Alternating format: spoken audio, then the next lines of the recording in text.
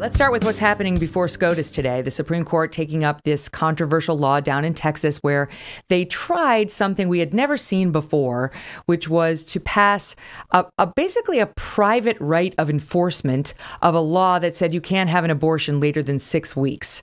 And the average term of pregnancy that leads to an abortion is around 16 weeks. So this is well before the average time a woman would seek an abortion.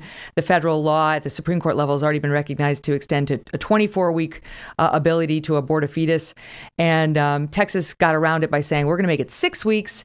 We're going to tie it to a heartbeat. And we're going to say, instead of having a state official come after you if you violate that as a mother, we're going to allow a private right of enforcement by a cab driver, anybody who aids or abets. Anybody could bring it against a cab driver, et cetera, who aids or abets in the performance of the abortion. Finally, it goes up before the Supreme Court. And so far this morning, the reports are not totally unexpected, but it looks like Alito and Gorsuch are the ones who are potentially open-minded to upholding the Texas law. Clarence Thomas always says nothing, but I'm going to guess he's with them.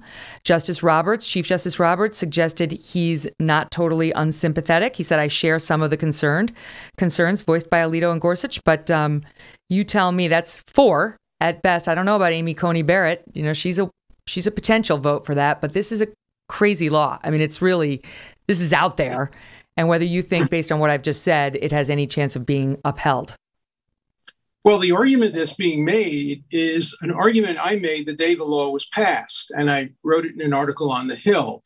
And that is, if this law is upheld, then any liberal state can pass a similar law saying anybody who owns a gun can be sued, anybody who participates in a gay marriage can be sued, anyone who does anything that the conservatives don't like and the liberals like can also be the subject of this. What's good for the goose is good for the gander, and it doesn't pass the shoe on the other foot test. So this is not just about abortion. It's about whether any state can circumvent the Supreme Court's decision by simply allowing a bounty to be offered to anybody outside the state or in the state who wants to earn $10,000 for challenging the lawsuit. And that was raised even by Justice Thomas, who's very concerned about the Second Amendment. Well, what if this was used in New York? If New York passed a statute saying anyone who tries to possess a gun consistent with the Second Amendment and Heller or helps anybody get a gun can be sued for at least $10,000 plus their legal fee. So my prediction, the court will not uphold this, and there will be probably 2 or 3 votes. I'm not even sure about Thomas. But I don't think they're going to get 5 to uphold this terrible precedent, forgetting about abortion, terrible precedent that would have completely undercut the civil rights movement, the anti-segregation movement. All Mississippi had to do is pass a statute saying that anybody who integrates a school can be sued by anybody who doesn't like it. And if that were to be upheld, that would be the end of the Supreme Court's power in the area of segregation, gay rights, religious rights. It's an obvious end around what's been recognized as a constitutional right. You may not agree that it's a constitutional right, but the Supreme Court has so held. It's an obvious end around that. That's not the way the system is designed to work. You may like it on this case if you're pro-life, but you will not like it when it's used by the Democrats, as you point out, or as Kavanaugh actually raised today, conservative justice appointed by Trump, when it comes up, for example, on a gun right. Kavanaugh said, to your point earlier, anyone who sells an AR-15 is liable to a private citizen for $1 million. Would such a law be subject to this? So all the justices are struggling with what this means and what they term the floodgate issues on this. And the 2 liberals, Breyer and Sotomayor, 2 of the 3, Kagan's another, are pressing all sorts of hypotheticals that could lead to private citizen end arounds when it comes to race integration of schools. As you mentioned, the right to same-sex marriage. There's no end to what an angry citizenry could do.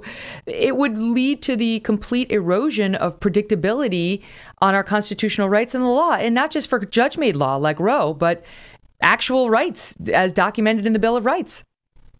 Sure. I mean, you could do it with the First Amendment. Anybody who engages in hate speech, even though hate speech is protected by the First Amendment, can be sued. So this is not an abortion case. The abortion case will be argued. This is not an abortion case. This is a case about whether states can circumvent rights by allowing private citizens to bring lawsuits that would make it impossible for people to exercise their rights. Nobody's going to take a chance. No cab driver, no Uber driver, no doctor is going to take a chance that he can be or she can be ruined completely by a lawsuit. Now, once the lawsuit comes up, it'll probably be struck down as unconstitutional. But in the meantime, and we all live in the meantime all the time, thousands of women are being chilled out of being able to get abortions now. And by the time the Supreme Court rules, they may be beyond the period where even under the Supreme Court, they can get abortions. So it will have succeeded in undercutting a woman's right to have an abortion before a certain amount of time passes. They can, obviously they can go to another state outside of Texas, but given the socioeconomic situation that a lot of women are facing, not everybody's got the money for that. Not everybody's got the time to drive all the miles and so on. So as a lawyer, I look at this and say, I get that you don't like it. This is not the way to do it. There is a real case coming up that's going to challenge Roe versus Wade out of Mississippi. The court's going to hear it. They're going to get to the bare bones of whether Roe should stand, and Casey, which reinterpreted it in 1992. This is not the way.